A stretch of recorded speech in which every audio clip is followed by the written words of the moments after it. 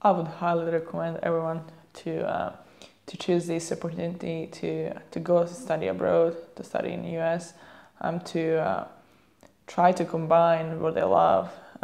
their sport and the academic side, because as you already know, that's impossible over here. That's impossible almost anywhere in Europe. So I would definitely go in America and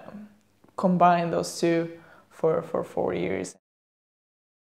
I would highly recommend your college star because they were there for you anytime, and they're there for you to make you a highlight video, to help you with the contacting your coaches, to